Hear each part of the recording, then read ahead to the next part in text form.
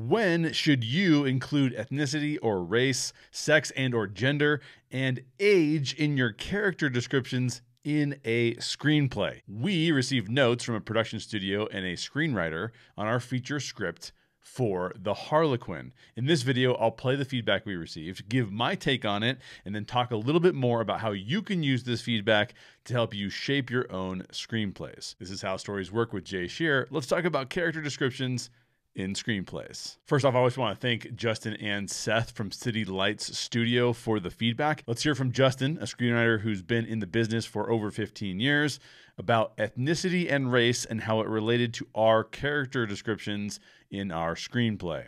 Some of the characters have their race or ethnicity in their description, some don't. Is that something that you guys purposely did, or what was the reason for that? Our screenplay is about 8 characters, all of whom are comic book character archetypes, who show up at a motel because someone has uncovered their deepest, darkest secrets and wants to manipulate them with those secrets, essentially sort of a blackmail situation. Because we're playing with superhero and comic book character archetypes, just like The Boys or Heroes or any other films or TV shows that have been released recently, they're playing with a lot of archetypes. Just like those shows, we have to make sure that our characters are still unique and not copycat characters of someone else. For one, we don't want to step on someone else's IP or their intellectual property, meaning we don't want to just copy Superman or Batman and make it seem like those are the characters we're actually putting in our script.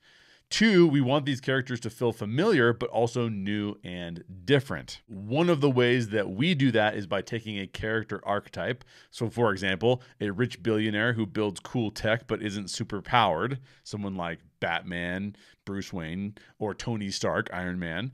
And then we alter that character's race or ethnicity to make it new and or different. As an example, in our screenplay, the rich billionaire is black. It's like Idris Elba playing Batman or Mahershala Ali playing Tony Stark. It takes the archetype but alters it in a way that we either find more interesting or is at least different, and it can have a different backstory associated with it. I have several thoughts about including ethnicity and race in character descriptions in a script. You could make a really good argument that if ethnicity or race doesn't really matter, then those characters shouldn't be labeled in specific ways. You can let the casting director and the director figure out how they want to shape those characters when they actually cast the roles, as opposed to you putting it in the script. Now, on the other hand, if the character's ethnicity or race is imperative to a deeper understanding of that particular character, then it should definitely be included. Otherwise, the character might be misinterpreted by someone who is creating your script. And finally, as Justin is pointing out here, there's a very practical reason why you should or shouldn't do this. If you set the expectation with the person who's reading your script that most of the characters' ethnicities and races are important, but then you don't include all of them, it may cause the reader to pause and wonder if you, the screenwriter, made a mistake. In other words, if you keep indicating to me as the reader that the ethnicities and races of these characters are really important, and by the way, in our script, they are really important, which is why we have them in there. Now, if that's true, then anytime you leave them out, it could cause confusion, or it could even cause the reader to go, is this a mistake? And if it's a mistake, should I keep reading this script? Justin's feedback was basically, I would include it for all of the primary characters, because if it's not included, based on how important it is for many of the characters, then the reader could get frustrated when it's not included for other characters because they go, is this a mistake? I totally agree with Justin's feedback. Part of my revisions to the Harlequin will include making sure that ethnicity and race is understood for all of the primary characters, especially those for which it is really important. Now, as a side note, most of my recent screenplays have included very diverse characters. And that can be sort of a weird talking point for people in 2023. For me, it's not a political statement or me trying to prove I'm somehow woke or something. It's really just me trying to put really interesting characters into a story in ways that create conflict, drama, or add interest or intrigue. You can take that feedback and do with it what you like. I would personally recommend, if ethnicity and or race does not matter, then why are you including it in the character description? But if it matters and it's going to come up in some way, shape, or form in the screenplay itself, it's probably something that you should include. Now, really quick, before we get into sex and gender, if you're liking this video, please hit the like button for me so more people will get a chance to see it. So here's some feedback we got from Justin regarding a character named The Mask and that character's sex and or gender. The other thing is, how do we know the mask is a woman right away? Like throughout the script, it doesn't ever say she's a woman. Like she's referred to as she, but like visually, there's nothing about it that gives away she's a man or a woman. Like, what are you gonna do, or what were you guys thinking about visually setting her up? As with race and ethnicity, Nathan, my co-writer, and I didn't want to repeat an existing trope. We wanted to add something new to the world of comic book characters and their likenesses on screen. In our script, the Mask is a mysterious character who adds many horror and or thriller elements to create tension and conflict. And there's some really cool visual elements to that as well. As such, the character feels like some sort of hybrid between Freddy Krueger and Jason Voorhees, and maybe even a little bit of Harlequin thrown in there. The Mask's sex and gender were included in the script, but if I paraphrase what Justin is saying in the clip, it's the fact that the Mask is female makes this character super intriguing because it's unexpected.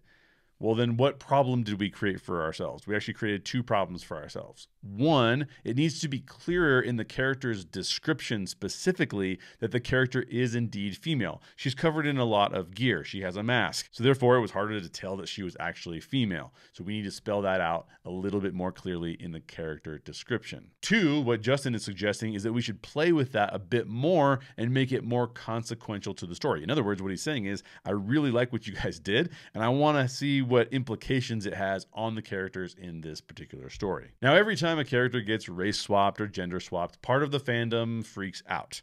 Sometimes that's because they really are truly racist or sexist, but other times it's because there's cognitive dissonance because the significance of the race or gender swap isn't included in the story, meaning that it can feel more like a publicity stunt or an ideological move as opposed to being important to the story. We obviously want our characters and their ethnicities and races and genders and sexes to be important to the story. Otherwise, we wouldn't just throw those things in there. My takeaway is this: making the Mask female means that her character is far more interesting and unexpected, and we should play with that more in the story.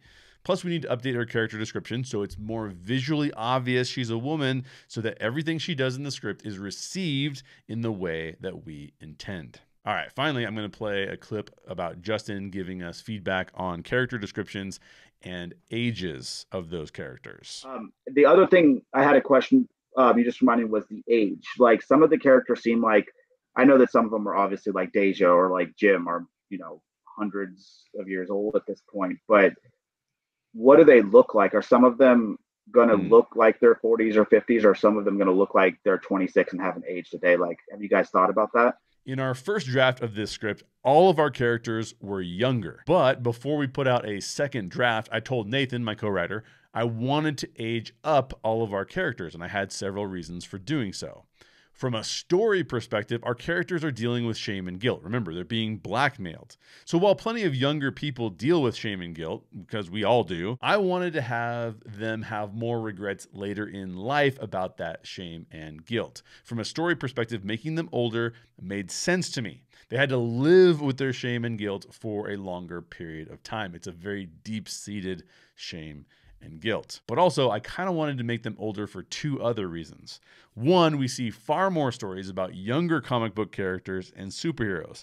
And two, I've always loved Tarantino's filmmaking approach, where he takes an actor who hasn't been working for a while and brings them back into a super cool role. I would love to do that for actors and actresses in these particular roles as well. Now, that particular question coming from Justin was more about curiosity.